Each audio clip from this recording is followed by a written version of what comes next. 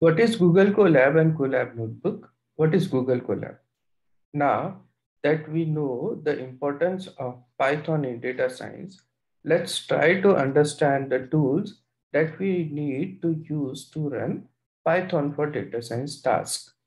One of the popular toolkits that data scientists use to run their Python script is an interactive notebook.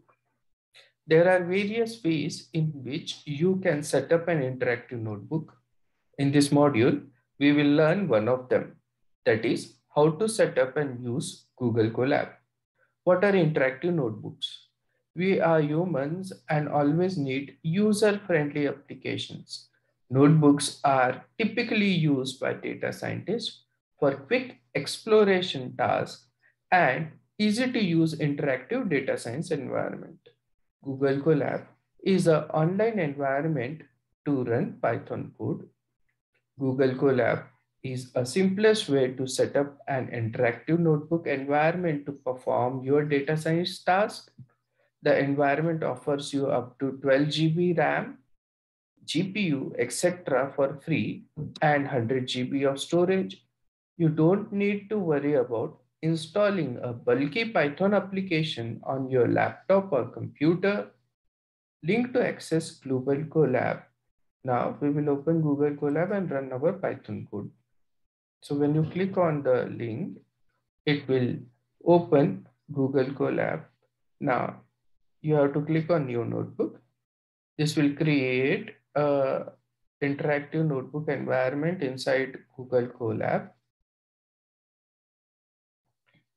So you have cell. Here what we will do, we will just print hello world. So which is a statement which will be displayed on the user screen. Print hello world. To run this cell, we can click on this button and the output will be displayed below the cell. For the first execution, it will take some time to give the output.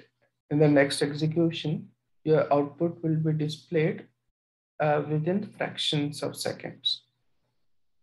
So now, if you want a text cell, you can insert a text cell. If you want a code cell, you can insert a code cell. For example, we are inserting a text cell and we are writing heading and then pressing Control Enter, Shift Enter. This will be displayed. Now we are adding two variables. First A, we are storing a value 10. We are creating a second variable B, which is storing 20, and we are storing the result of addition of A plus B in C. So A plus B, result is stored in C. Now we will print the value of C on the user screen. So the output of this cell should be 30. So click on the cell, press Shift Enter to run the cell, and below the cell you can see the output 30.